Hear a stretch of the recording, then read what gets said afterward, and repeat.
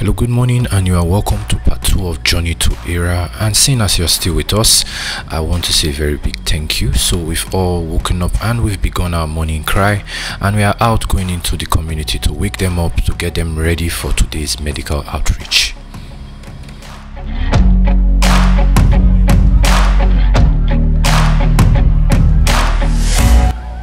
And of course, as is our practice, we never forget to have fun along the way, because of course everyone is a vibe, and as you can see, of course everyone is really enjoying themselves.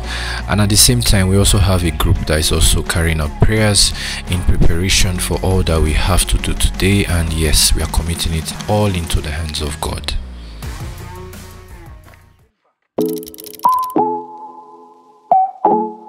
Alright, once again, good morning everyone, and I'm checking in again. This is day 2 of our journey to this village called Erah, and so basically what we are going to be doing today is that we are going to be having our medical outreach.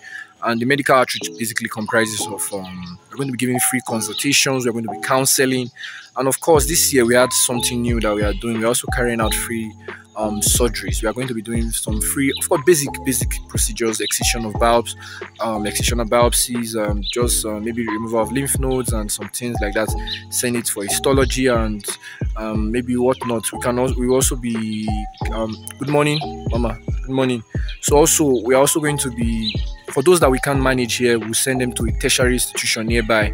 And of course, we are going to basically, we're kind of trying to do a very holistic treatment this year for patients. Whether we are going to be able to do adequate follow-up is something that is going to be highly dependent on what we see today. But yes, so that's basically. So once we are done with our medical outreach, as you saw, the morning cry is already going on to inform the inhabitants of the village of what we are going to be doing, the indigents. Then after we're going to be having the last session of the crusade later in the evening. I don't know. See, as you can see, it's a lot goes into planning programs like this. Yes, a whole major lot goes into planning programs like this. That's what I really want you guys to appreciate. And it's beautiful because we are giving healthcare, we are giving hope. And this is why I really love CMD, and I love what CMD is doing. It's a wonderful ministry, it's a wonderful body. So yes, so aside all you see me do on my YouTube channel, this is another big aspect of what makes me tick. Yes, I love Jesus so much. I'm a Christian, I don't hide that fact. And aside that fact, I also love giving healthcare services. I love when communities are taken care of with the resources that we have. You know, we have very epileptic healthcare services in Nigeria. Like, the healthcare system here is so bad. So sometimes this thing goes a long way in helping indigents in communities when we organize outreaches like this. But let me not talk too much because I still have a lot to film for you today. So this is just the introduction, and look out for all that we still have in store for you guys. And I'm going to ensure that I disturb a lot of people with my videos today. So see you along the day, and peace out.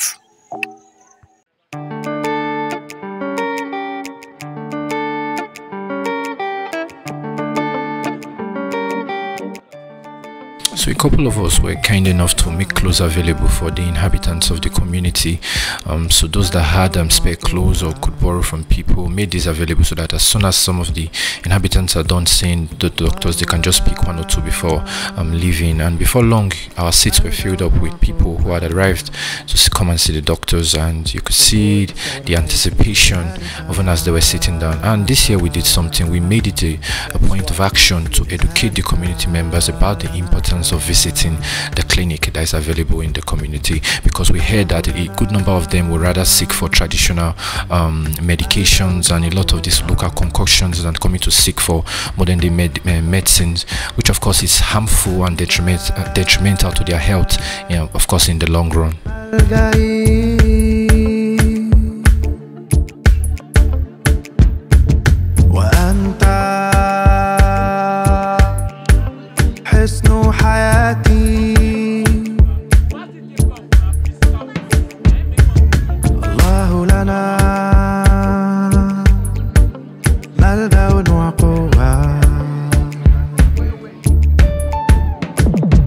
أنت قوة أين ملجأ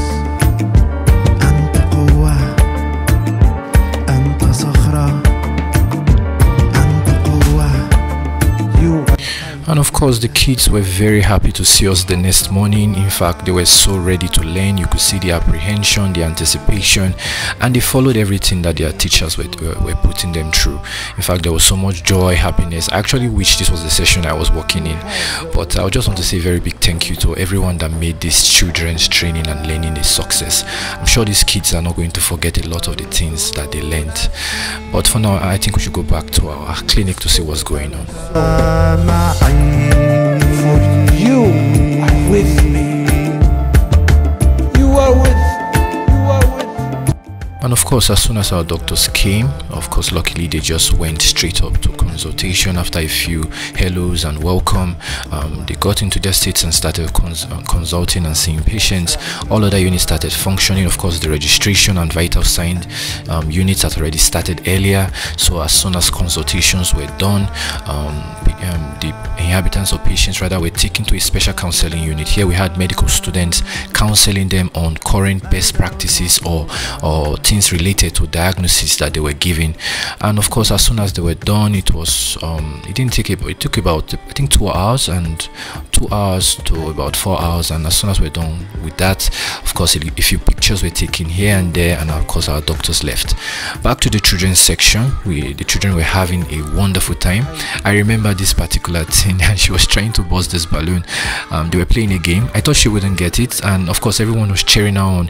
You could feel the heat and anticipation. And of course, let me let you guess what's going to happen. She wants to bust.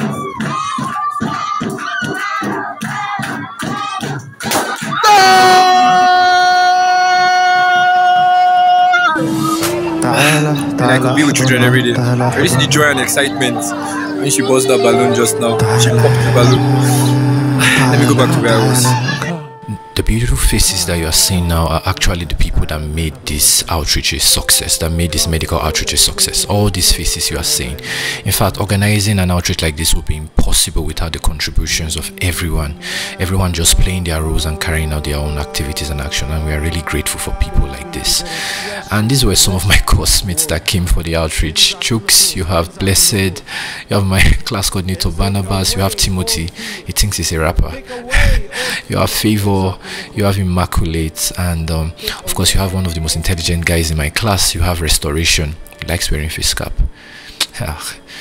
You have Philemon. I would have said something, but let me just pass.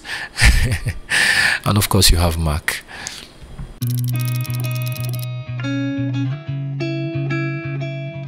Wicked lady, what's the best part of this outreach for you? This part of this outreach has been Your sales. So all you're thinking about is the money. Yes. I've been able to use my sales to reach out to the world. Reach out to lost souls. Reach out to lost souls. See, everybody's have been won through my sales. Are you sure people? When I'm buying things, I am reaching out the world. But there are a lot of people here that are saying that you are greedy, you are stingy. What do you have to say to that? More like when it comes to money, people are not honest. They really want to swindle you, but by the grace of God, I've been able to handle greed, handle tech, a lot of things. All of you. Thank God for the grace He has given me. Right, let's go like this. Let's go like this. Okay, so how was your experience at the medical outreach? This is my first medical outreach as a medical student. It's been an amazing experience. I really didn't want to come before. Thank God, Jane had to convince you. Convince me. Yeah. She actually said I should try and make sure I come.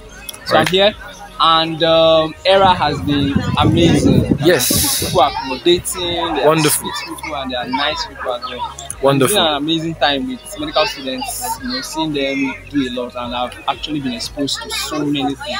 I was at the vital unit, vital science unit of this medical outreach, and man, what I've learned today has been mind-blowing.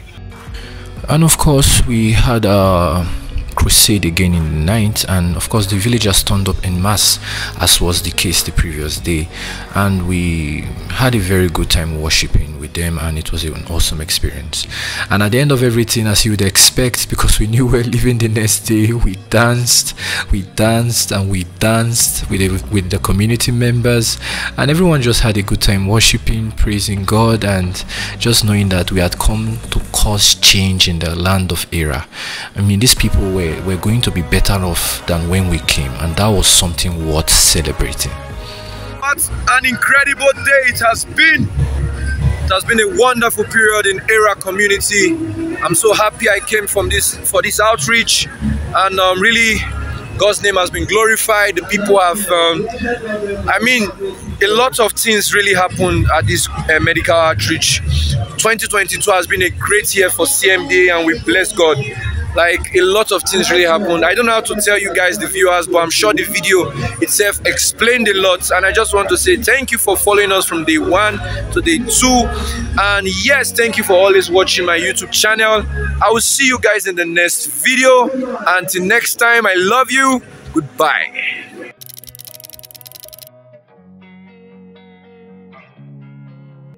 Very great, man. That's beloved at the back. No one is as strong as beloved. The guy gets power, die. As you can see. This is the one and only king. Yes. Elon Musk. I like the Elon Musk. I like the saint. There's no smoke without fire. There is no smoke without fire. Don't pardon his voice, I beg. He has been talking. He has been speaking great things.